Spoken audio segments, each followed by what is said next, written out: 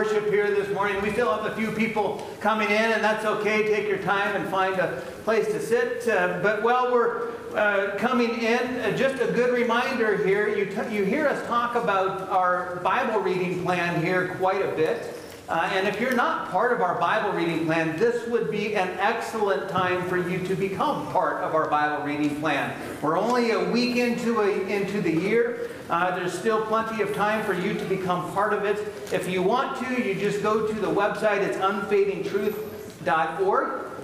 Or you can talk to me and just tell me, yes, I'd like to be part of it, and I'd like to have a text message or an email, whatever works the best for you. Don't miss out on that. It's really quite important for you to be reading the Bible every day. Because one of the things that you'll notice is that many of the passages that we use here on a weekly basis are going to be an echo of what we've read together in this past week. And such is the case today. Our call to worship comes from Deuteronomy chapter 6, verse 4. This is something that God's people have been called into worship with now for thousands of years. Since the Israelites were in the desert with Moses, this call to worship was given to them. It's called the Shema because of the first two words. Shema Yisrael. Hear, O Israel. And it's given to us here this morning. Hear, O Israel. Hear, O people of God. The Lord our God, the Lord is one. So with that in mind, let's come before Him in a time of silent prayer, asking that He will prepare our hearts to worship Him.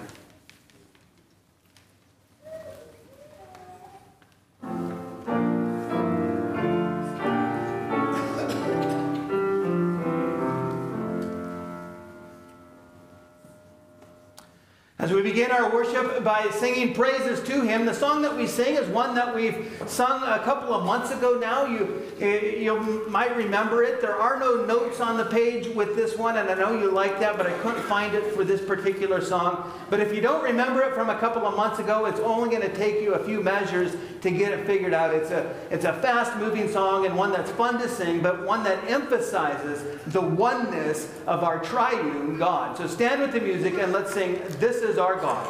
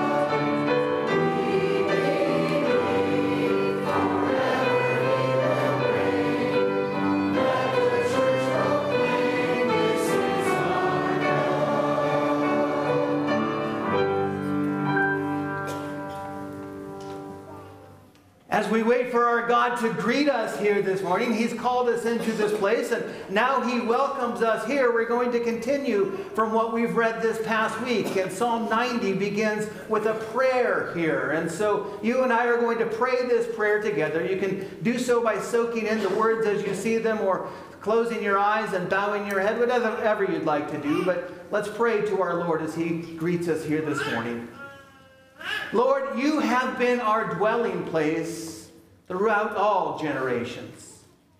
Before the mountains were born, or you brought forth the whole world, from everlasting to everlasting, you are God.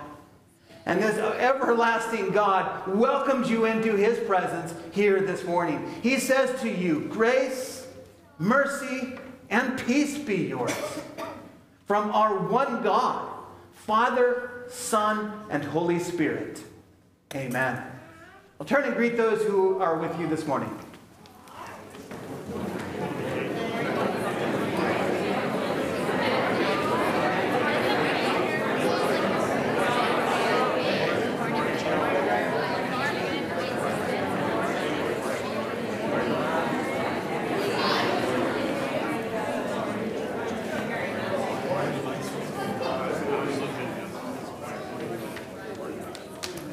Well, we're going to continue worshiping God here by singing a version of Psalm 90, Praise to the Lord the Almighty. We'll sing all 4 verses of it.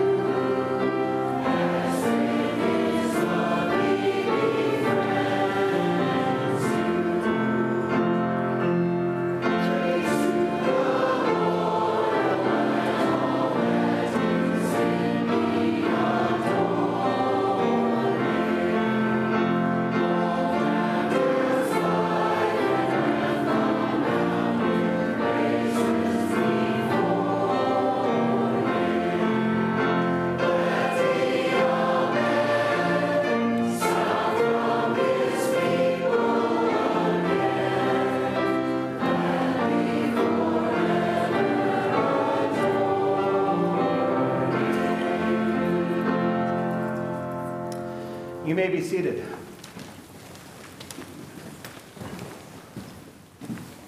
Congregation of Jesus Christ, today we celebrate God's gift of faithful leadership for His people. We joyfully thank Him for elders and deacons who have served well and who have completed their terms of office. Our outgoing elders are Steve Robinson and Mike Bausema. Elders serve by governing the church in Christ's name. They received this task when Christ entrusted the apostles and their successors with the keys of the kingdom of heaven. Elders are thus responsible for the spiritual well-being of God's people. They must provide true preaching and teaching, regular celebration of the sacraments, and faithful counsel and discipline, all while keeping in confidence those matters entrusted to them. And they must promote fellowship and hospitality among believers, ensure good order within the church, and stimulate witness to all people. Our outgoing deacons are Dallas Ransom and Mitchell Gravenhoff. And I'm going to pause there for a moment because all of our elders and deacons in this church work hard at the roles that they've been given, but there's one who works particularly hard for us all throughout the year, and that's our treasurer, who happened to be Dallas Ransom for the last few years. And there are several good treasurers before him who have all been working very hard along with Lorraine to streamline our finances here, and so that we can do it all in-house. We don't have to ship it out to an accountant anymore. So thank all of the men who have been serving, but give an extra pat on the back to Dallas for the work that he's done on our behalf here this morning as well. Deacons serve by showing mercy to the church and to all people. They received this task in the early church when the apostles designated special persons for the work of mercy. In Christ's name, the deacons relieve victims of injustice. By this, they show that Christians live by the spirit of the kingdom, fervently desiring to give life the shape of things to come. Deacons are therefore called to assess needs, promote stewardship and hospitality, collect and disperse resources for benevolence, and develop programs of assistance. They are also called to speak words of Christian encouragement. Thus, in word as well as deed, they demonstrate the care of the Lord himself. These tasks of elders and deacons call for believers who are Christ-like, who are mature in the faith, and who exercise their offices with prayer and patience and humility. So we praise God for providing their successors. And we now intend to ordain elders and deacons and to install them for terms of service here in this congregation. Those appointed to the office of elder are David Bosma and Kirk Skelhaas. And those appointed to the office of deacon are Austin Vandekamp and Ken Vanderveen. I'll pause here one more time. I've had numerous questions since Ken was nominated for the office of deacon, because we all know that he's served so well in the past as an elder. And we have to get past this idea that we have that somehow the deacons are the JV team and the elders are the varsity team. That's not the case. And it's specifically because of the wisdom that Ken has demonstrated to us as an elder in this church that we have nominated him to be a deacon, because that is needed as well. To express your acceptance of these offices, I'd ask these men to stand. Actually, we're going to have you come all the way up to the front here and stand here in the presence of God in this church, and we have a couple of questions for you to answer. So, men, if you could please come up here.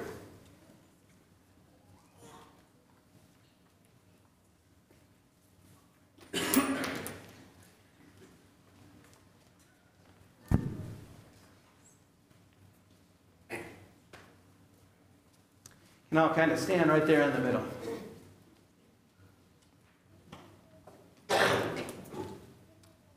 First of all, you're working for them. So let's turn around and have you look at them. You'll be able to hear everything that I'm asking to you. And I'm going to ask you these 4 questions, and then I'll go through you one by one and ask for your response. First of all, do you believe that in the call of this congregation, God himself is calling you to these holy offices? Second, do you believe that the Old and New Testaments are the Word of God, the only infallible rule of faith and life? Third, do you subscribe to the doctrinal standards of this church, rejecting all teaching which contradicts them? And then finally, do you promise to do the work of your offices faithfully, in a way worthy of your calling, and in submission to the government and to the discipline of this church? Ken Vanderveen, what is your answer? I do, God help me. Kirk Skelhaas. I do, God help David Bosma. And Austin Vandekamp. I'm going to have all of the council members come up now and pray with these men. So as council members, as you come up, with the ones who are just retiring now and the ones who will continue to serve, bring your Psalter hymnal with you so that we can use it in a moment.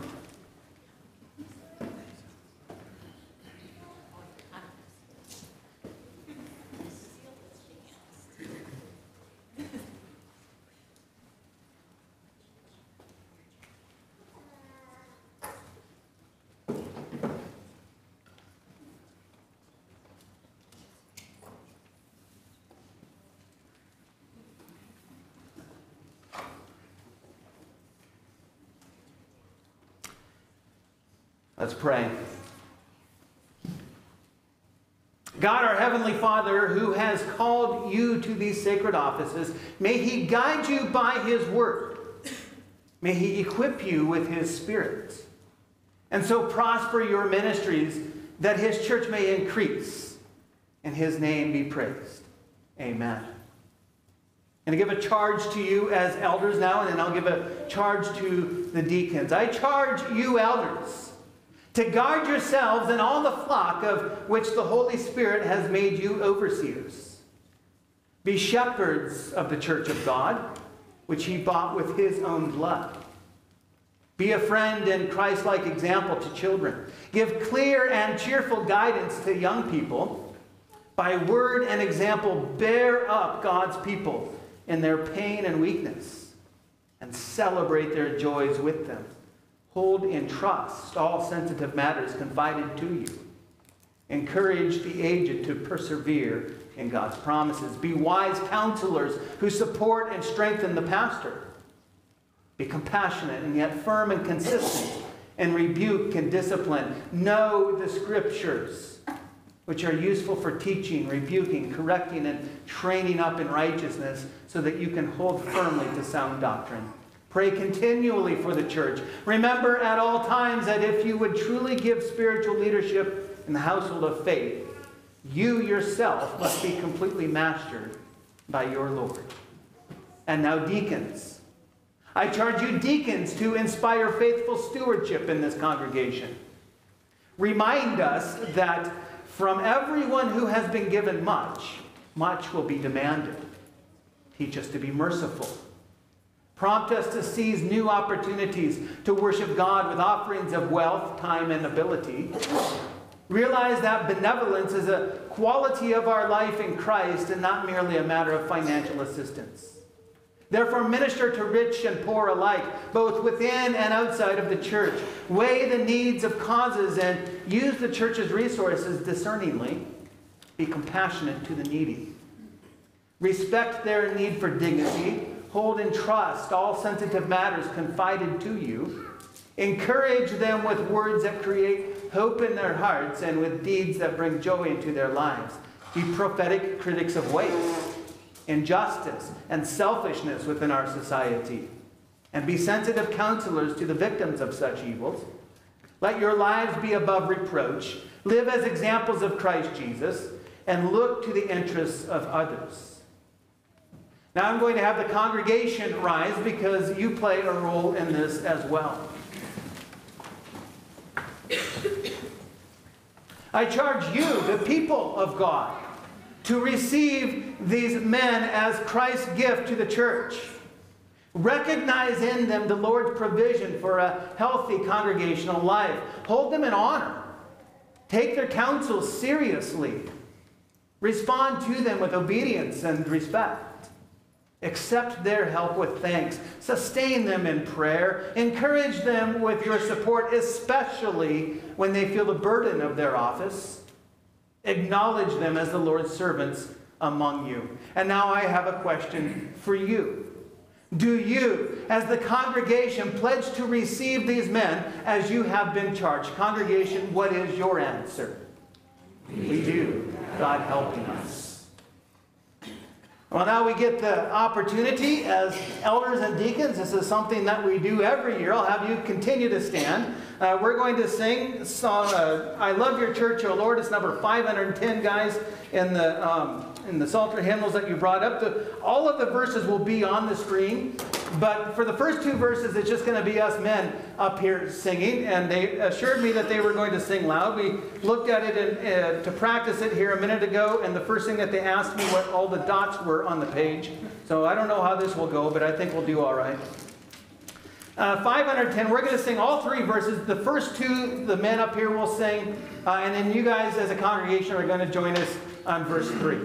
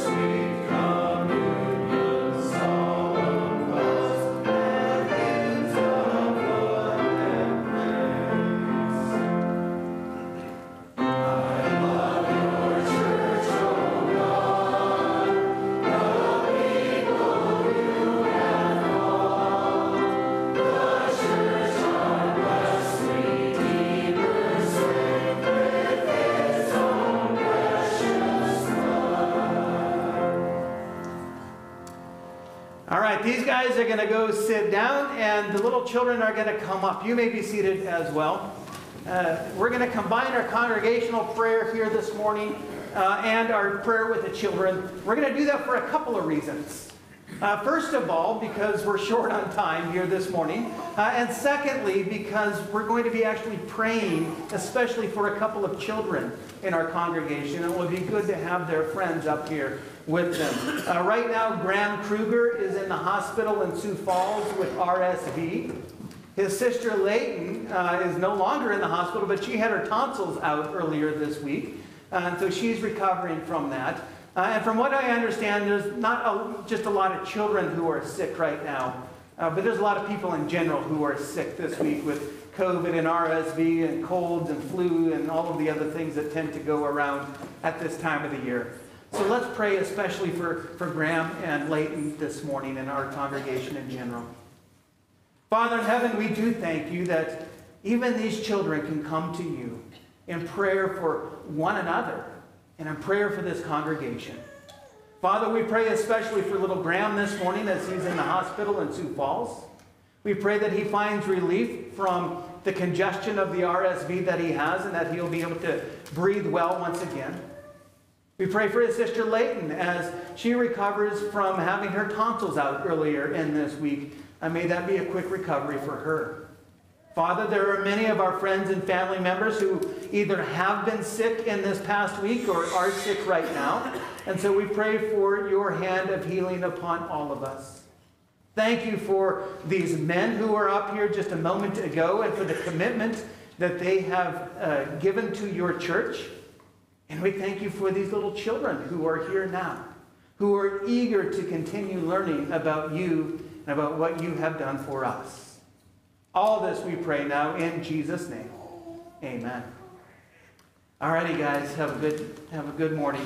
And our deacons are going to come forward now and with our collection for this morning. I believe it's for Cov Ed this morning. Yeah, Covenant Education. That's how we pool our money together so that kids in this church can have Christian education.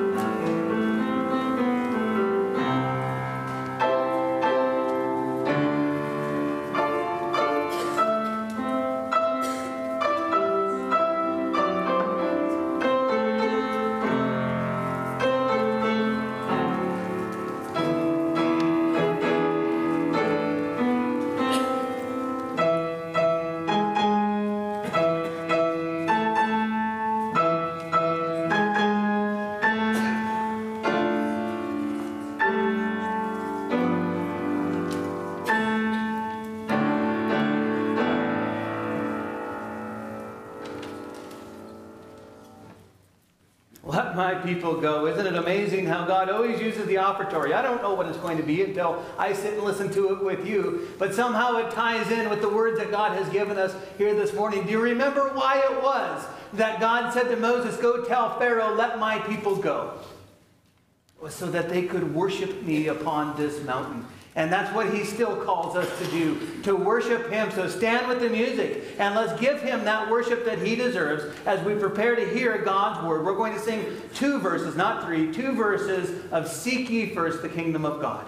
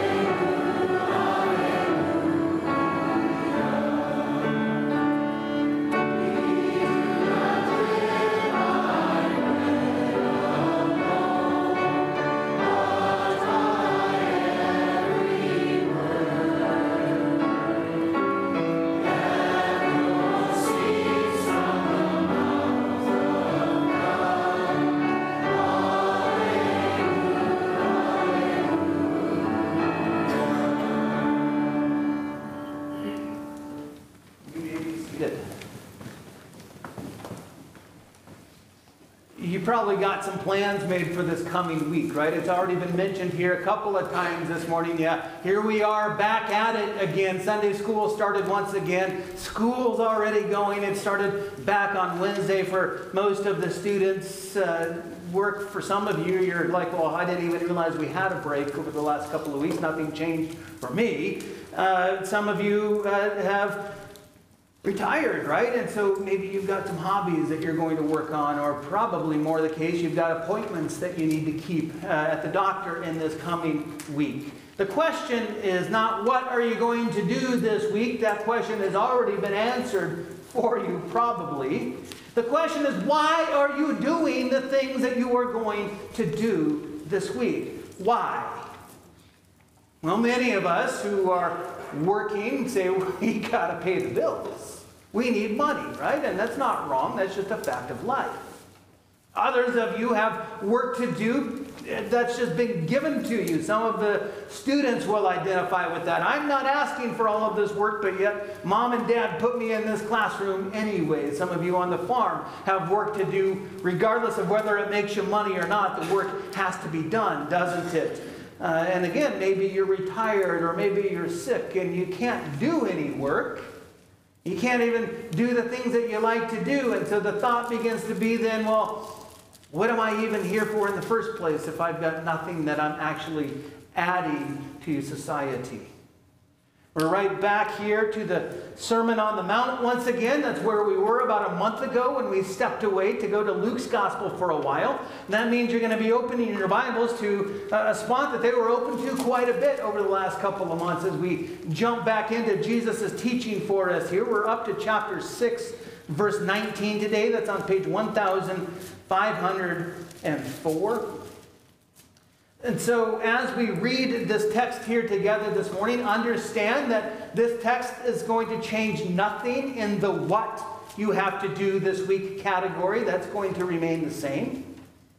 But I think that this text is going to have a huge impact on why it is that you're doing what you're doing in this coming week. Because if you understand that why aspect well, then it's going to help you with the how you do what you have to do this week as well.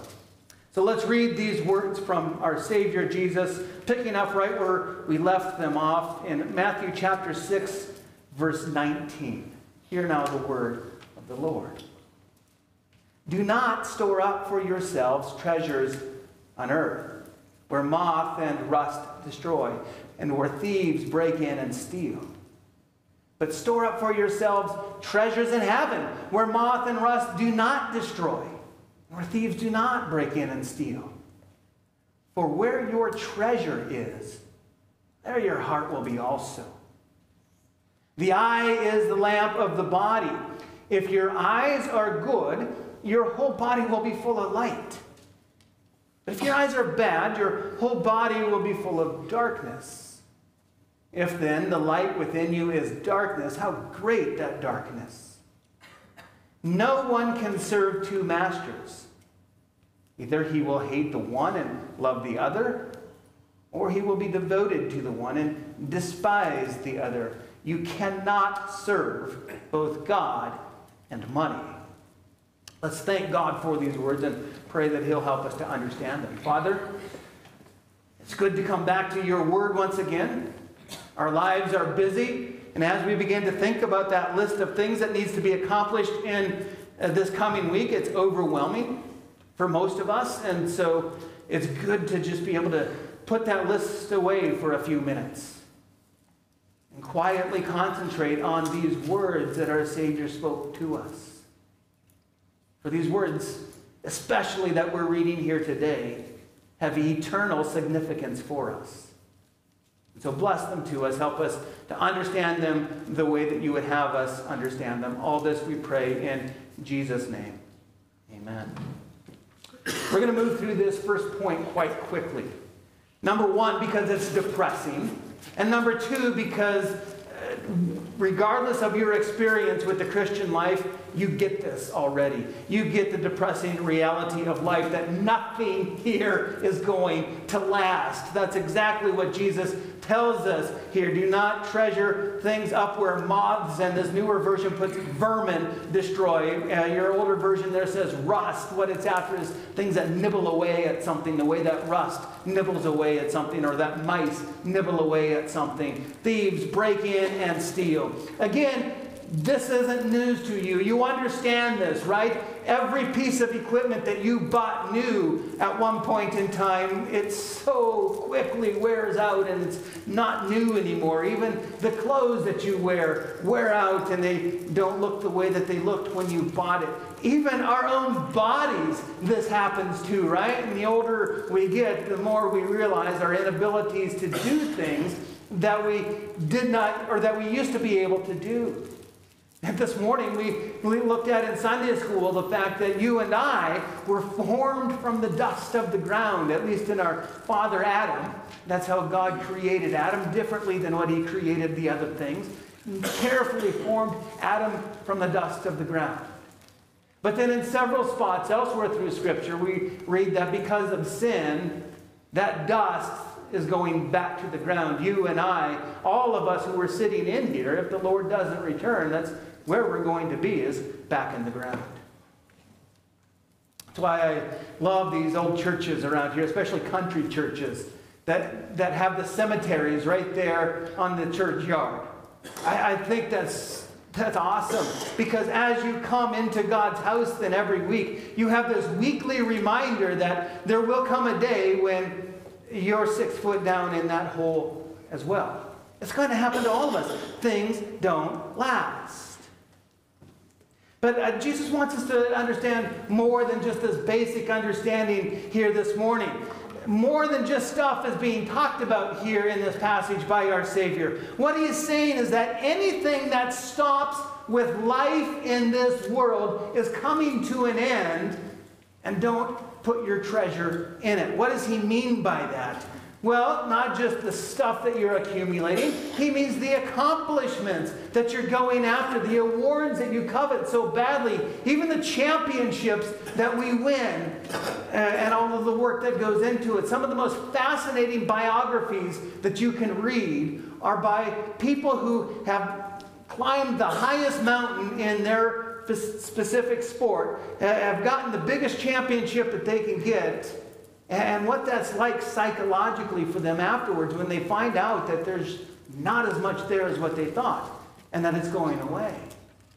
If what we're talking about here is more than just stuff, more than just even our accomplishments, it's everything that's going to end with this world, then we have to understand that not only our stuff is included here, but our relationships and our memories that we worked so hard to form. Well, moth and rust will destroy that. Thieves will break in and steal them. Even congregations like ours. Oh, we have the promise in Scripture for sure that the church, with a capital C church, the church will prevail to the end, and not even the gates of hell can stand against it. That is a rock solid promise, but we're not given that promise for each individual congregation. Right? Congregations are going to fade out over time. We're seeing this even within our community now. And even if, by God's grace, we continue to thrive here in this congregation, the day will come when our Savior returns and makes this particular place here obsolete. We won't need to come here anymore to meet with God, for we will be in God's presence all the time. Even the church, then, is included in what Jesus is talking about here. Nothing here will last. Now, let's not push this point too far. Jesus is not saying here that stuff does not matter. It certainly does. You need a roof over your head. You needed 4 wheels to get you here this morning. You need to be wearing clothes. Please continue to do that. It's good for you to work on winning championships and awards and accomplishments. And certainly it's good for you to build up relationships. And please continue to work to build up this church. These things are good things, aren't they? Jesus is not calling us away from doing these things. Here's what he's saying in verse 19. Notice these words look different than the ones that you have in your Bible. The one in your Bible is a good translation of it. This is a more literal translation. And the reason that your Bible doesn't say, do not treasure up for yourself treasures on earth, is because that's terrible English. Right? In English, we can't turn a noun into a verb. But they can in Greek. And so that's the way that Jesus said it. He used the same word and just changed the ending there to make it from a noun into a verb. So this is what he has in mind. It's not just storing things up. It's treasuring things in our hearts. Treasures on earth. This is what he's warning us against here. This stuff has value. These things that we just talked about, of course it has value. But it's a temporary value. It's a value that will come to an end. And really this is a theme not just of Jesus. This is a theme throughout all of Scripture. Especially in a book like Ecclesiastes. And that theme goes this way. Enjoy the voyage that you're on, but understand that the ship is going to sink. Right? It's the way that we might understand the voyage of the Titanic, that it was really good up until the last couple hours. That's what we're in here in this life. Enjoy it while it lasts. That command is given to us over and over throughout the Bible to enjoy the good things that God has given to us, but understand it is coming to an end. Understand that the ship is going to sink. So we've been able to move through this quickly, knowing that nothing here is going to last. That doesn't mean that stuff doesn't matter, but here's why this is important. It's because what you treasure, what you give the most value to in your life, that determines your trajectory in life, the direction that you go, and even the speed that you're going as you head there. Let's find out why. Verse 21. For where your treasure is, there your heart will be also. You see how treasure is magnetic? How it pulls you towards it? Right? You get this already. You've experienced this in your life. The things that you want the most tend to be pulling you in that direction. They become self-fulfilling prophecies in a sense. If you really, really want that championship, chances are, if you have the right talent, you're going to get drawn towards it. You're going to do the kind of things that you need to do in order to attain it. And we can say that not just about championships, but really about anything. This is a fundamental fact of humanity. This is something that we all need to understand, Christian or not Christian, is that what you want the most, drives the way that you think. It drives the way that you feel or your emotions, and it drives then what you do. It really becomes all-encompassing. It's magnetic. It forms our worldview here, even when we understand that where your treasure is, there your heart will be also. Jesus goes on to compare it to our eyes here. The eye is the lamp of the body, and when your eyes are healthy, your whole body is full of light. But if your eyes are unhealthy, your whole body will be full of dark. Right? It's not talking physically about your eyesight here, of course. We understand that there's something more going on here. Kids, you'll even understand this because every single one of us who's ever played any sort of sport in our life has been told one thing over and over and over. Keep your eye on the ball. Right? Because your parents and your coaches understand that there's just something magnetic about your eyes. And when you keep your eye on that ball, your hand will automatically go where it needs to go to catch it or to hit it or to do whatever you need to do. If you keep your eye on the ball, guess what? The rest of your body is just going to follow along with it. Now, mine doesn't do that very much. The rest of my body, for whatever reason, doesn't like to listen to my eyes. I don't know why that is. Maybe you've experienced that as well. But we get the concept here, right? That we do what we have our eyes fixed on. Notice here the holistic effects of this. We're not just talking about our spiritual lives that are being affected by this doctrine here this morning. We've already talked about this in Sunday school this morning, that as human beings, we have a physical aspect to us for sure, and a spiritual aspect. Both of them are just as real, and both of them are just as important. But you can see how Jesus here is combining the two of them in this physical reality. That if your eyes are locked on healthy treasure, well, guess what? Your whole body is going to be full of light. In other words, what you believe and know to be true and what you have your eyes fixed on so that your life is going in that trajectory will have benefits for you, not just in your spiritual life, but in your physical life as well. This is very holistic. That's why theology matters, doesn't it? Understanding what we believe, understanding the direction that we go and why we're going in that direction, it's really the most practical thing that we could come to understand. It's not just something that's far off and for the books. Understand here, it's not just what you're doing, but why you're doing it. Right? Again, we talked about the fact that nothing's going to change what you have to do this week. You have to do what you have to do. Right? The question is why are we doing these things that we have to do? Because if it's just earthly treasure that you're after, just the stuff that this world can give to you, whether that's the abundance of things, whether it's the relationships that you have with other people, or even if it's just memories that you're trying to build up over the course of your life. If those are the only things that you're after, well, enjoy the voyage. There's a lot of nice stuff out there to have. Oh, there's a lot of value in relationships that you have with other people. It's worth building them up. And certainly the memories that you have, there will come a day when the memories are all that you have, but yet they too will come to an end.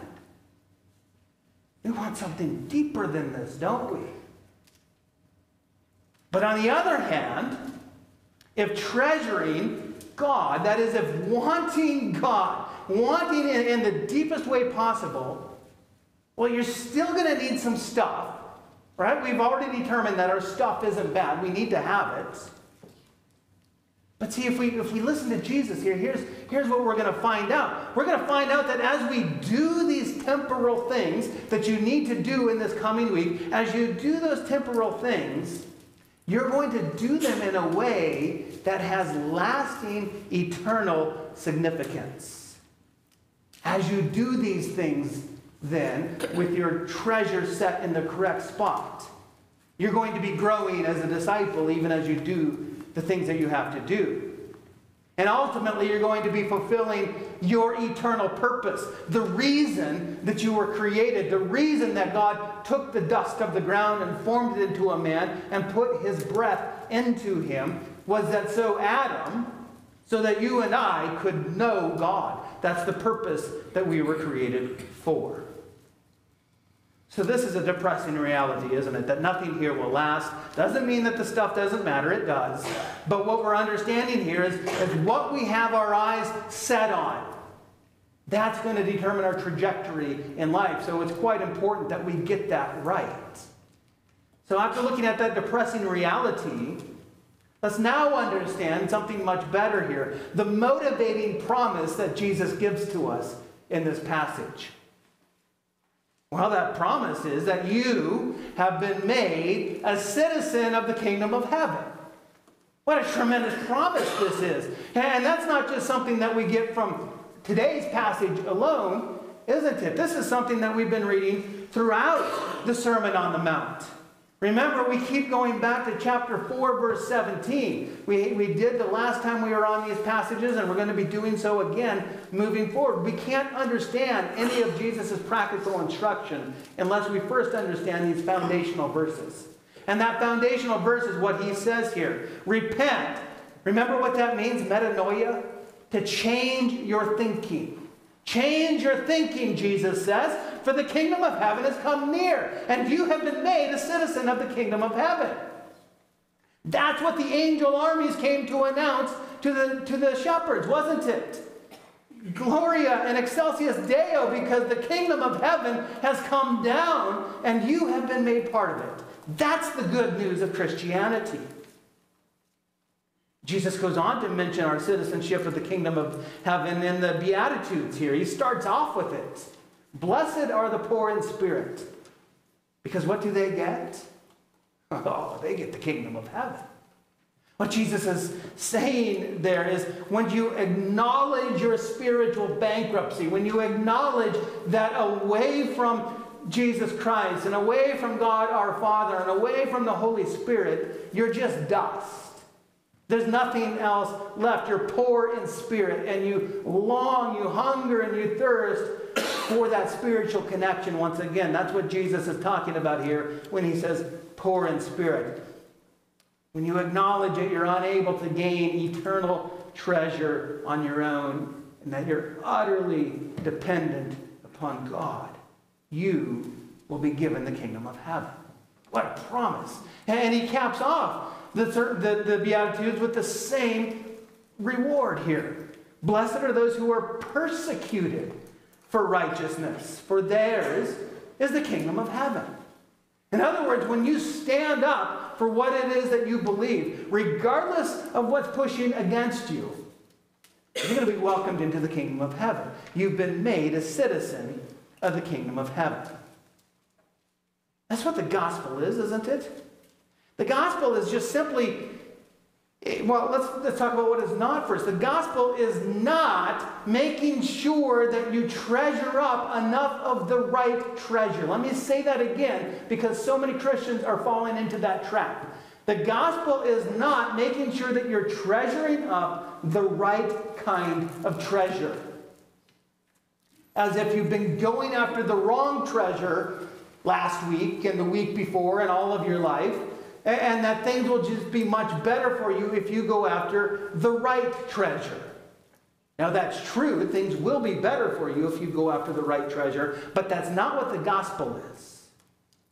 The gospel is that you have already been made a citizen of the kingdom of heaven. You are saved by grace alone, through faith alone, because of Christ alone. And this is good news.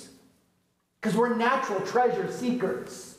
It's hardwired into us. We can't help but not do it. There are none of you out here today. And no matter how far we spread our net out, we would not find anybody who can say, oh, no, not me. I'm not after some sort of treasure. We all are. And so this good news that we've been made citizens of the kingdom of heaven means that you are not relegated to just wasting your time, wasting your life, collecting treasure that will not last. That's the tremendous good news today. Be sure to know this good news, that you're not just after better treasure. No, the gospel brings complete and total peace to your life. The shalom that the Israelites wanted so badly, the shalom that you want so badly, is what the gospel brings to you. You've been made a citizen of the kingdom of heaven. The question here is, what kind of citizen do you want to be? You've been made a citizen of the kingdom of heaven. What kind of citizen do you really want to be? I dropped my thing. There's a continuum here. Let's go back to chapter 5, verse 19. This is just really a chapter or so ahead of where we're at now today. But these are familiar words to us here. Jesus says, anyone who sets aside the least of these commands and teaches others accordingly will be called the least in the kingdom of heaven. But whoever practices and teaches these commands here will be called great in the kingdom of heaven. Do you see what's going on here? There's a continuum. There are some people who are the least, and there are some who will be great. Which one do you want? Do you want to be the least or do you want to be the great? That's really a question that you need to answer right here and right now. Because it changes the way that we understand here what Jesus is saying to us. When we look at this command that he's given to you. Verse 20 is not a suggestion. It's a command. He's telling you to treasure up for yourselves, to store up for yourselves treasures in heaven. Again, it's not just a good idea. This is something our Savior commands us to do. Because these treasures will last forever. Moth and vermin and rust will not destroy. Thieves will not break in and steal. Peter talks about this everlasting inheritance, is the way that he puts it in his first letter. He says that it will never perish, spoil, or fade. That's the inheritance that you and I have waiting for us as citizens of the kingdom of heaven. And let's go back to that benefit that we get here and now. If your eyes are healthy, if you're going after this treasure that you've been commanded to go after, well, guess what? Your whole body will be healthy. This will have ramifications throughout your entire life. Interesting illustration here. And I was looking through my notes. I last preached on this passage in 2018 in Washington. And we talked about Jeff Bezos then. You know who Jeff Bezos is, right? I had to change, even in these 5 or 6 years, I had to change who this illustration is about because we don't hear much about Jeff Bezos anymore. He, of course, is the CEO of Amazon. Huge, huge company. Now, I guess the one that we would look to as the bigwig in this country, or really, or even the world, would be Elon Musk, right? Or maybe you're thinking of somebody else who's just incredibly wealthy and can do whatever they want to do and have a knack for making money out of nothing, right? That's who these guys are. Let's say Elon or Jeff Bezos, whoever you want it to be, they come up to you one day. I mean, yeah, this is totally hypothetical, but just kind of play along with us here. They said, I've got this great idea for a brand new company. This is going to be bigger than Tesla. It's going to be bigger than SpaceX. It's going to be bigger than Amazon. It's going to be bigger than anything. This is going to be amazing. Billions and trillions of dollars are going to be made from it. I want you to be part of this company. I want you in, Elon says to you. Now, obviously, none of us deserve that sort of inclusion here. None of us are that smart that we have something to offer to Elon Musk or Jeff Bezos or whoever it is that would add value to what he wants to do. He says, I'm going to make you an employee of this company and I'm going to give you stock options, which are how you make gazillions of dollars in life, through stock options. And I'm going to give that to you. It's secure. Nothing can take it from you, Elon says to you. But here's the thing. The harder you work for me, Elon says, the more I'll richly increase your share of the company. You see that? The harder you work, the more of the company, this invaluable company, I will give to you. Now let me ask you a question. If you were offered that deal, how hard would you work? Would you put in an hour and a half or 2 hours a week and call it good? Probably not. Right? You'd be all in on that. You'd get rid of whatever else is dragging you down in this world that you've been doing, and you'd focus on this valuable work that's been placed in front of you.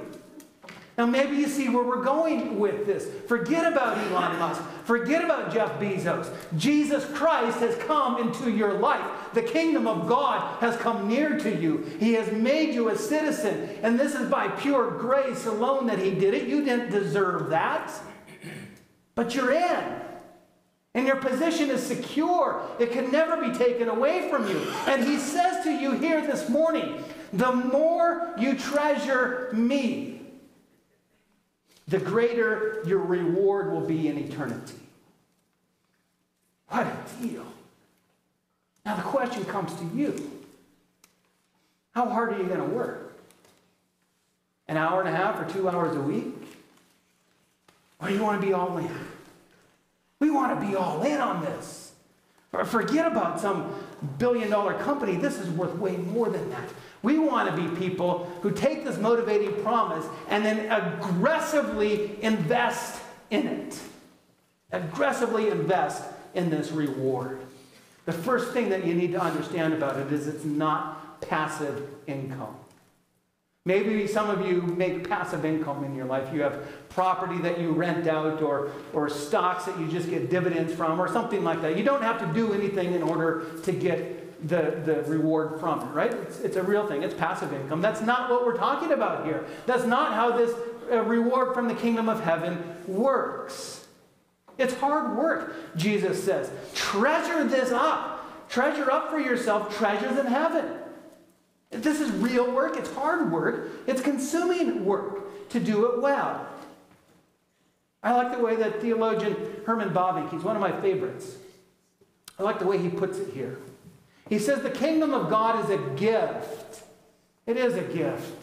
You can have this gift right now. It's by grace alone that you've been granted. This kingdom has been granted to you by God according to his good pleasure, not because of something that you and I did to deserve it, right? We understand this. But Bavinck goes on. Not only, there's some tension here now, not only is the kingdom of God a gift granted by God's grace, it's also a reward, a treasure in heaven. Those are the very words that Jesus is speaking to us now. The kingdom of God is both of these things at once. It's a gift of grace and it's a reward, a wage.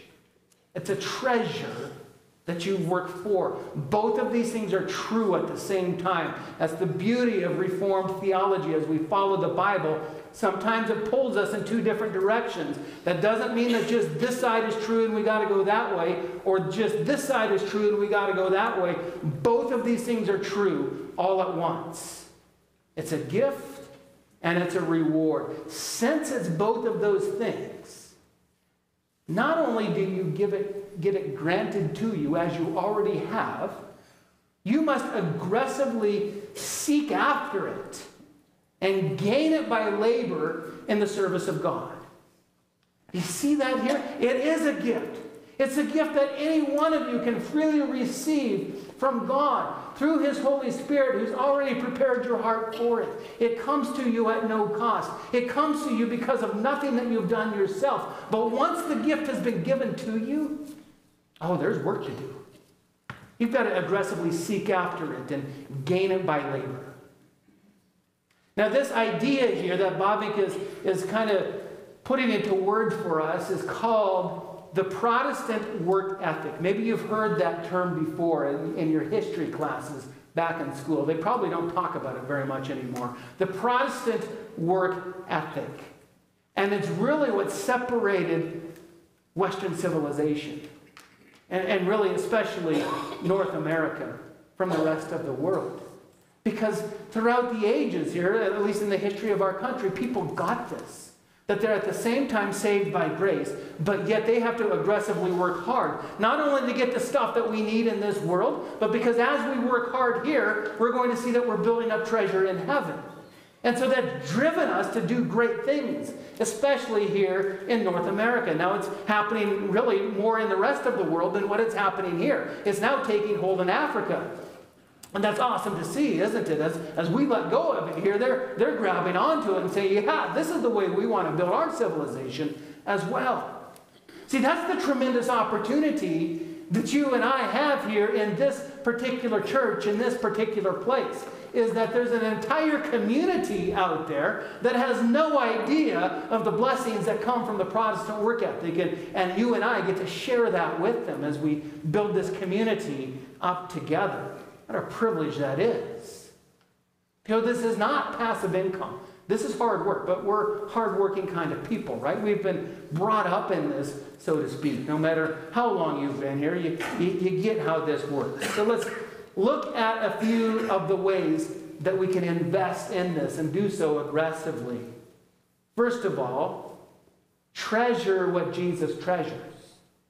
Treasure what Jesus treasures. Now be careful here. Jesus isn't saying to us here this morning, just treasure me a little bit more than what you have before. I know you've been treasuring mammon. That's that final word in this sentence. It's translated money in the NIV, mammon. You've heard that before. Just take a little bit of the treasure away from mammon. Give me a little bit more. That's not at all what Jesus is saying to us here. Here's verse 24. No one can serve two masters. Now, it's very important the way they translated that word, masters. They did not translate it, no one can serve two employers. Many of you do that, sometimes 2, 3, or even 4 employers that you got to keep happy. That's not what's going on here. Masters is a word that's typically affiliated with slavery, isn't it? That's what's being talked about here. If you're a slave, you have one master. Now, your master may put you to work for somebody else, but you're still working for the one master. That's what's being said here. You can't serve two masters. You serve one master. Either you're going to hate the one and love the other, or you'll be devoted to the one and despise the other. You cannot serve both God and mammon. That word mammon is an Aramaic word that's best left untranslated. It's just what it is. It's just the idea of gaining stuff. That's what mammon is. And we're not saying that money is bad. That's not what Jesus is saying. He's just saying when that becomes your goal, then it's mammon to you. Again, look at another theologian here who said it better than what I can. Both God and money here are being portrayed not as employers, but as slave owners. Either God is served with single-eyed devotion, or he's not served at all. You see that? Either you're keyed in on your master Jesus, or you're not keyed in on him at all. You're not doing anything for him. It's a zero-sum game here. It's all in on Jesus, or you're not in on him at all. You see, attempts at divided loyalty, they're not just a partial commitment to discipleship, but it's deep-seated commitment to idolatry. Right? And this is where so many of us are. We've got some of our eggs in this basket over here in mammon because we need some mammon in our lives. And then we got some of our eggs in this basket and treasures in heaven because we know that we have this eternal life. But yet we're not quite willing to give up our eggs over here. We're not even, and what Jesus is calling us to do is not just take another egg from there and put it over here on this side until you only have a few eggs over here and most of your eggs over there. Not at all what we're being called to here. Now understand that the Sermon on the Mount is a guidebook for citizens of the kingdom of heaven. That's what you and I are, right? It's not a punch list of do's and don'ts. You notice the difference here between the Ten Commandments and the Beatitudes, for example, or really the Sermon on the Mount as a whole?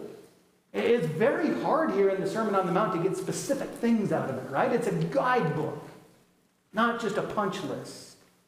Again, Jesus is looking for full, holistic, full mind and body and soul, all of you being aligned here on one thing. Let's go back and remind ourselves. What is going on here? We're changing our thinking because the kingdom of heaven is near.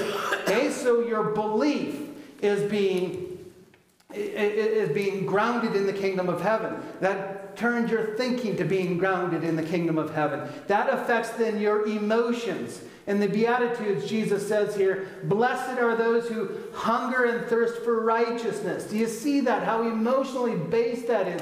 That every aspect of you, we read something of it similar in Psalm 90 earlier this week, that my heart and soul, this is Psalm 84, sorry, my heart and soul long for you. They yearn for you. We hunger and thirst for righteousness. We're emotionally invested in the kingdom of heaven.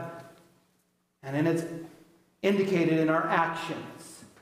Our actions as citizens of the kingdom of heaven, which we were made not out of our own accord, but by God's grace, enable us to live in a way where our righteousness surpasses anyone's because of the Holy Spirit who is in us. So our mind is involved. We're changing our thinking. Our emotions are involved. We're hungering and thirsting for the kingdom of God. And then our volition, our will, follows along, and our righteousness then surpasses that of everyone else.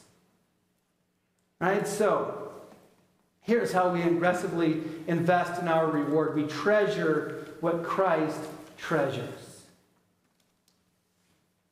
Now, the next one and the final one. Use your treasure to serve Him. Now, I looked at that sermon that I gave in 2018 when I had no idea what I was doing. As I looked at that, I would not preach that sermon again because I had on there a couple of pages of ways, of things that you could do. Go out there and serve the kingdom of heaven because there's all sorts of opportunities for you to do that, aren't there? And what I ended up doing to those people, maybe it's what God needed to have them hear that at the time. I don't know. I'm not giving you that list right now. You don't need something else to do you? You're already too busy as it is.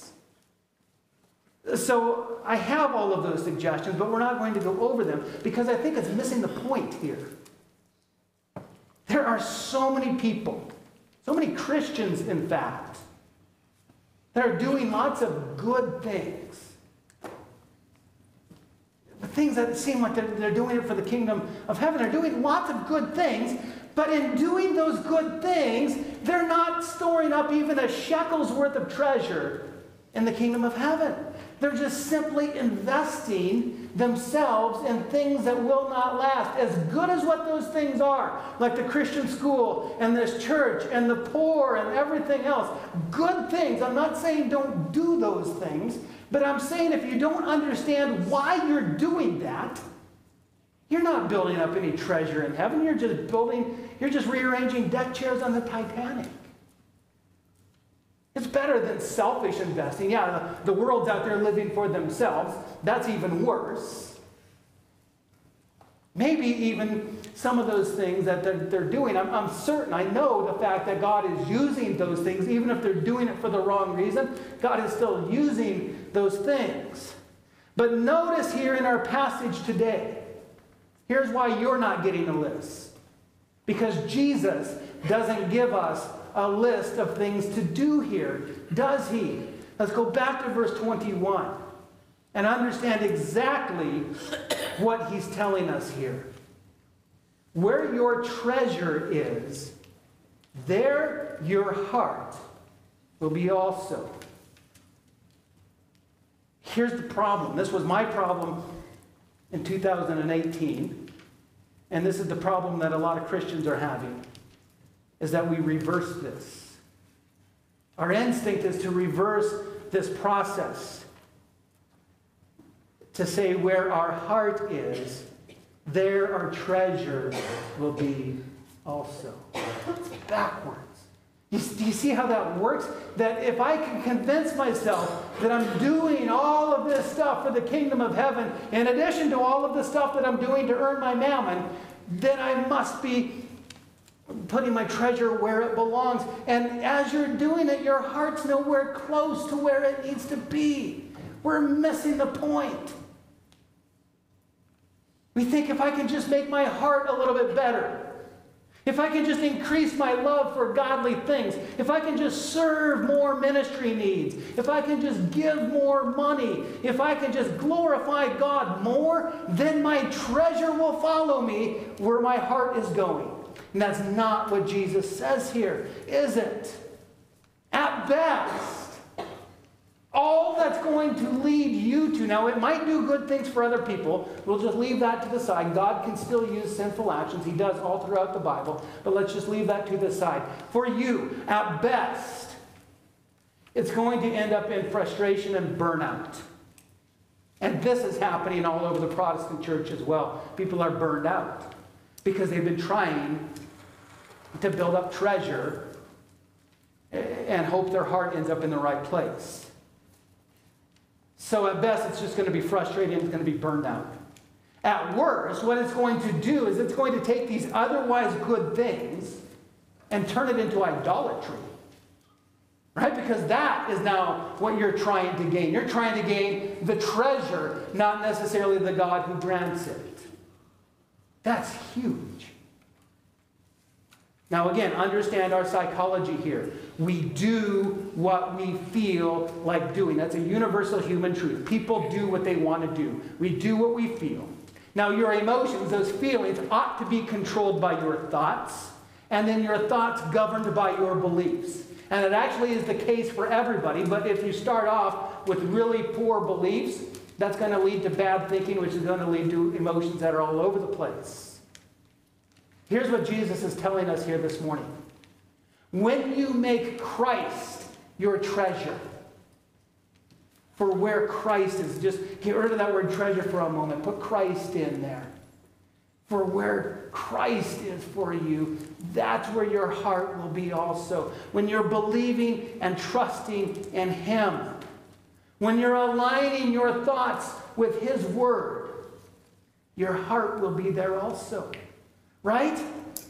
Because your feelings follow your thoughts and your beliefs. So if your belief is solid, if you understand what God's Word says, and that changes your worldview, the way that you see things around you, your heart is going to follow. That's the way that God designed you to work.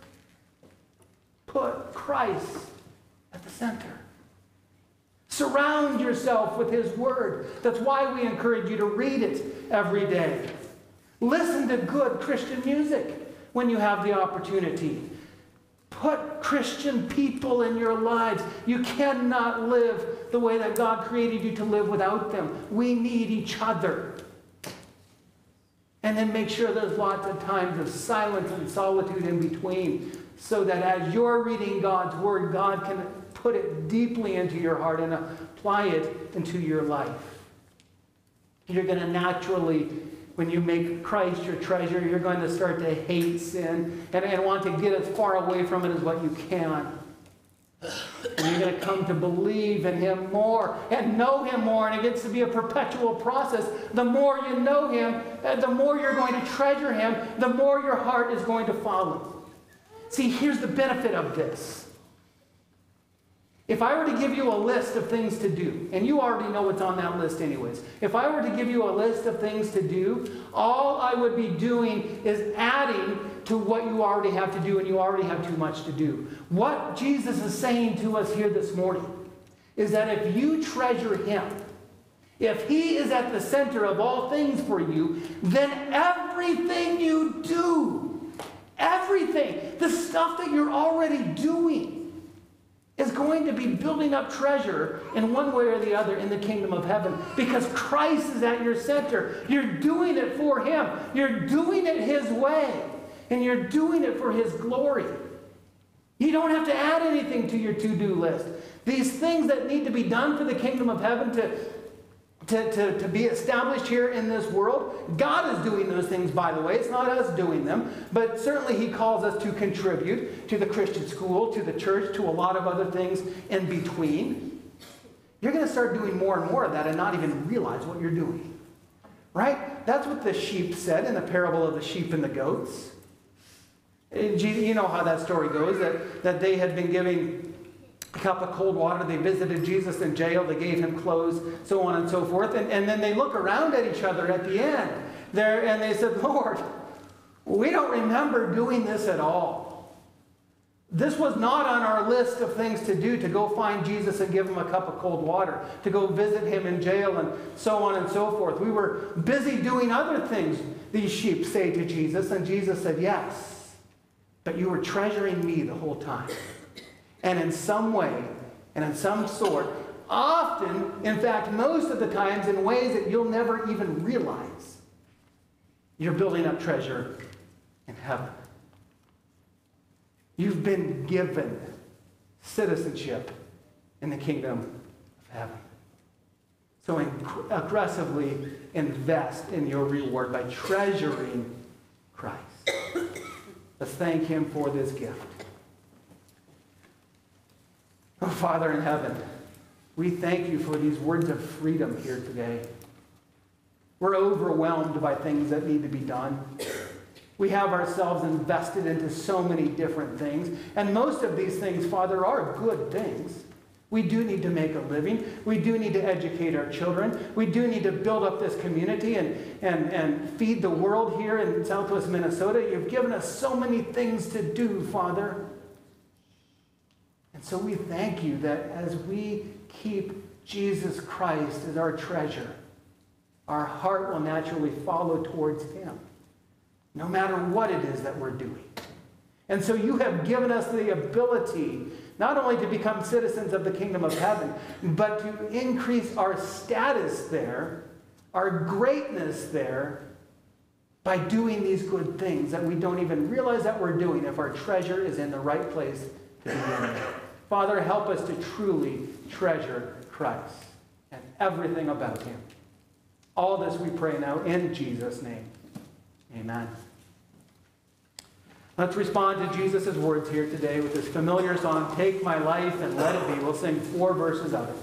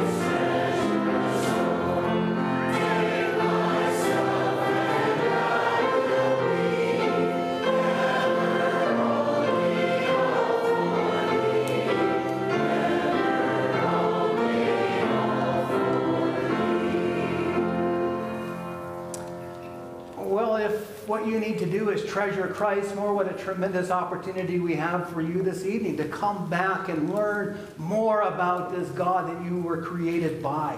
Now, we're going to be talking about what we call theology proper tonight, who and what God is. It's really one of my favorite topics out of all the theological topics there are to talk about. And it's really so foundational for everything else that you do in your life. So I invite you back here this evening at 6 o'clock. But we go here now with this blessing from Hebrews. People of God, keep your lives free from the love of money. Be content with what you have, because God has said to you, never will I leave you, and never will I forsake you. So you can say with confidence, people, that the Lord is my helper, and I will not be afraid. What can mere men do to me? Amen.